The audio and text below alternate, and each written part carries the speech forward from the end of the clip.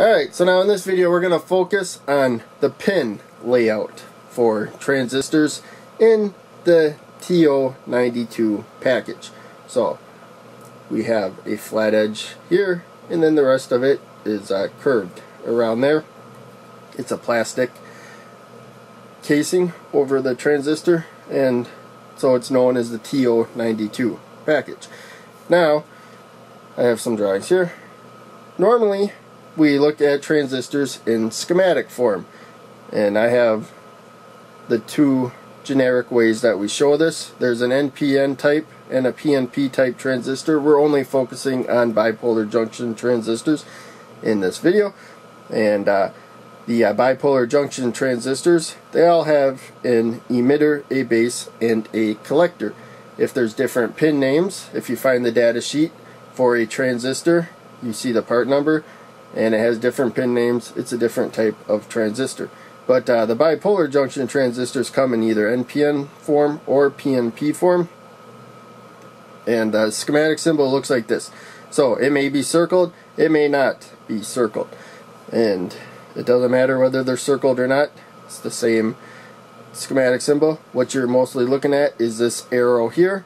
So if the arrow's pointing in towards the base, then you know it's a PNP transistor. If the arrow's pointing away from the base, it's easy to remember, NPN, not pointing in, then it's an NPN transistor. The base is the side of the transistor with the bar. And I'll show you some more schematic variations like this coming up. It's hidden down here, and but I'll show you that coming up. So in any case, what we want to do is take this schematic here and match the terminals on the schematic to the terminals on the components. And luckily for these three transistors, they have the same pin layout. Their parts all start with 2N, and they have the same pin layout.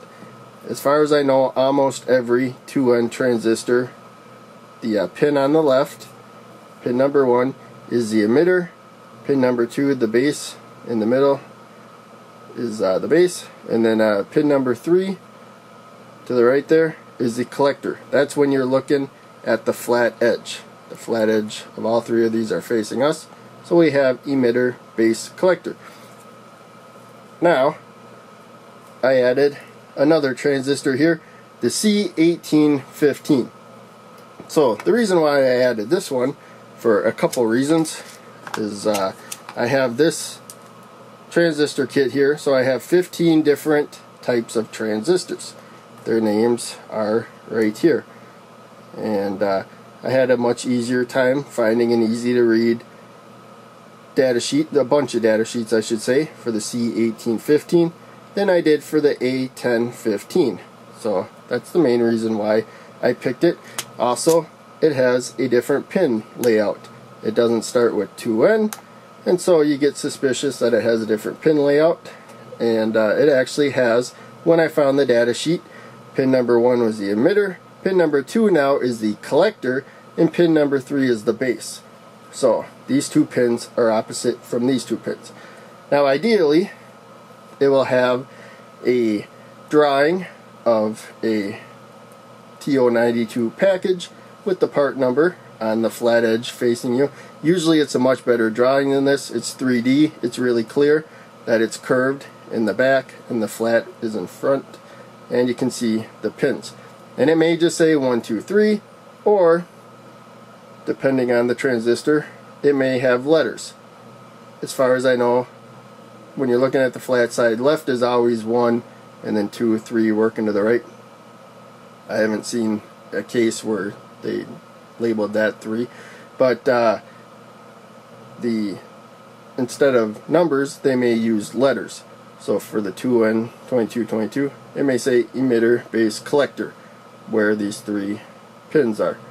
The C1815, of course, is emitter on the left, so the same as the 2N type series, but now the collector's in the middle and the base is on the right. So if it looks like this, it's really easy to tell what it's telling you. Now the one I have up here, I ran into this right before I shot this. I was looking at some data sheets, and for the pin layout they showed it looking like this. And what this is so you take the transistor and then you point the pins towards you, and now the flat edge is pointing up. And then when you do that, it won't show this. I just kind of drew this way to show you that we're flipping the pins towards us, flat edge up. But I did write pin number 1 there, so I may say pin number 1 or E, and then 2 may say 2 or C, and 3 may say 3 or B. But that's what it means. If you see it where it looks like this, the pins are facing towards you. And I think it's a lot more rare, but sometimes you see it sideways like this. Again, it's the pins facing you, and then now the flat edge to the left. And again, down here is the emitter, the base, and the collector for a 2N2222. And of course, as a reminder, the part number is written on the flat side of the transistor. This is the 2N2222. It has the A after it. It's a slightly improved version. And here you can see the C1815, which I haven't used any of these yet. It kind of stuck to these other ones. I figured I'd save some time and just yank them all out. I'm going to put them all back now. So now, as promised, we come to the schematic diagrams. These are different variations. So as you can see here, we have the part number for the first 3. You notice the schematic diagram is exactly the same for these first 2, but the part number is different. And so ideally, when you're looking at a schematic drawing and you're putting together the circuit, the transistor schematic symbol will have the part number there, and you will have that part. Now if you don't, these are both NPN transistors, but this one can handle more power, 2N2222. So the main concern that you would have replacing a 2N2222 with a 2N3904 is whether or not the circuit has more power than the 2N3904 can handle. So you got to look at the data sheets and the power going through the transistor, the current, and the switching speed and stuff. Check the data sheet, make sure that that component meets the requirements of the circuit, because quite often these can be substituted for each other just fine. So now this is a PNP transistor, the 2N3906, so you couldn't swap it out for an NPN transistor, of course. I have this drawing next to it to point out. So the emitter is the side with the arrow, so is this one. This one's on top, that one's on bottom.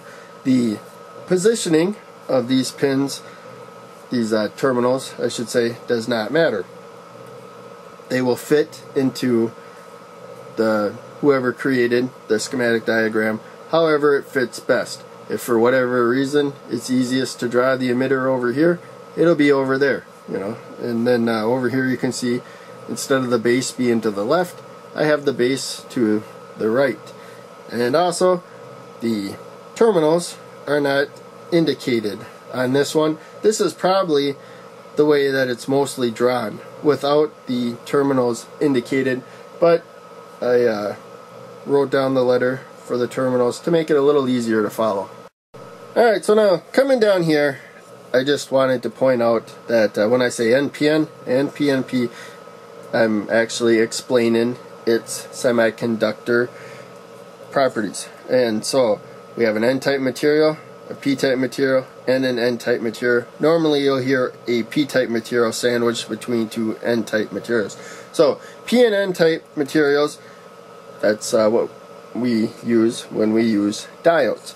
So you can think here, we got the P-type material, the N-type material there.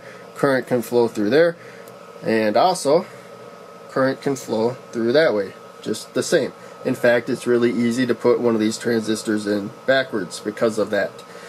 It's N-type on each side, and so it's actually kind of hard to tell when you got a transistor backwards, which is why it's so important to learn the pin layout. And so now the reason why it's important is because with the NPN type material, we want current to flow into the P-type material. We're talking positive to negative, and then through the N-type material from base to emitter. What that does is allow current to flow through from collector to emitter. So we want all the current flowing towards the emitter for NPN type. Now, if we put it in backwards by accident, of course, the chemistry looks virtually the same for the most part. And so current will flow in the opposite directions, but we don't want that. The transistor is not made for that. We'll talk about that a little more in the future. The main takeaway is just realize we want, with the NPN transistor, current to flow that way. With the PNP, it's the opposite. The chemistry is the opposite. It's PNP instead of NPN. So we want current to come out of the N-type material, the base. So we'll have current flowing that way from emitter to collector like a diode. It'll block it flowing that way, and then that will allow current to flow from emitter to collector as long as we bias it properly. But in any case, that's what we want. We don't want, instead of current flowing from emitter to base, current flowing from collector to base. Again, I'll talk about that coming up. Just realize this is why it's important that you can identify the pins properly on the transistor, because as I said before, if you swap out the emitter and collector with each other, current's going to flow through the transistor in a way that's not favorable for the transistor, and you may not even know it.